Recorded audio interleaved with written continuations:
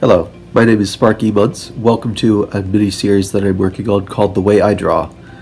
I was contacted by someone in my DMs through Instagram asking basically for a breakdown of my style and how it works.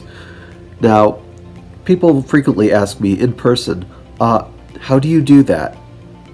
And I don't really have the patience to describe it, so I usually just shrug and wait until they lose interest. But this was a little bit different, partly because I'm not under pressure to answer right away, or in person, really. Fortunately, that's the way I answer questions best, is not in person.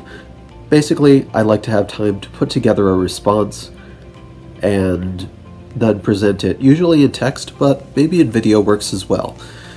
So what I'm doing here is visually demonstrating the way I draw. Everyone should have their own style. And I'm not saying that you should draw the way I do. Everyone has their own methods, and those methods are perfectly valid. But I just wanted to share my particular methods, and if you like some of those, you can appropriate them. Just as long as you keep your style your own style. We learn from each other. That's how art works, especially on the internet.